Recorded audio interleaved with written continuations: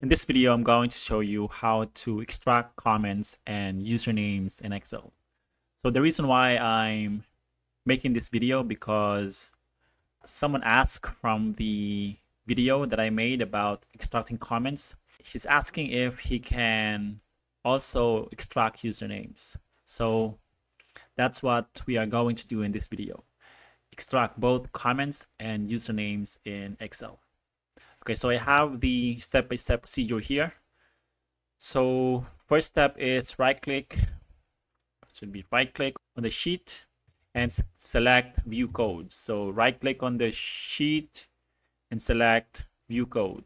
And then, oops, let me find the steps. And then right-click on your sheet and select Insert, then Module. Okay, right-click on the sheet, insert module, and then paste the VBA code below. So this code, VBA code, will not just extract the comments, but also extract the usernames as well. Okay, paste that in there, save, and then save your Excel file as a macro-enabled file. Okay, let me do that. So exit. Let me save again just to make sure. And then save this as a macro-enabled file. Save this as macro-enabled file, desktop. So as you can see, I already have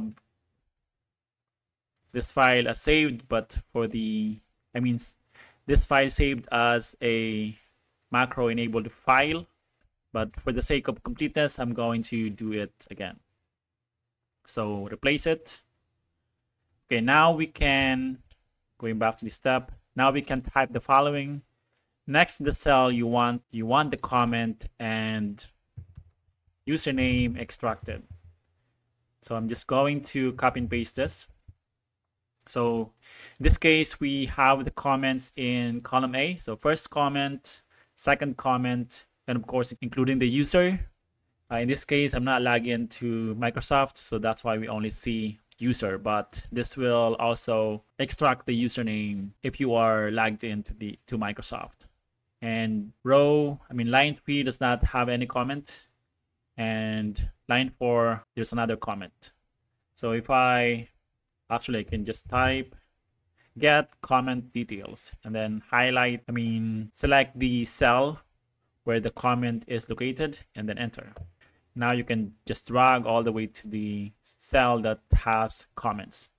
So as you can see, I have the author or username, and then I have the comment and the username and the comments. So again, author, user, and the comment. So the comment is user and username and the comment. Okay, so that's all I wanted to show you in this video. So hopefully you found this video useful. If you did, don't forget to hit like, subscribe, and I'll see you in the next video. Bye for now.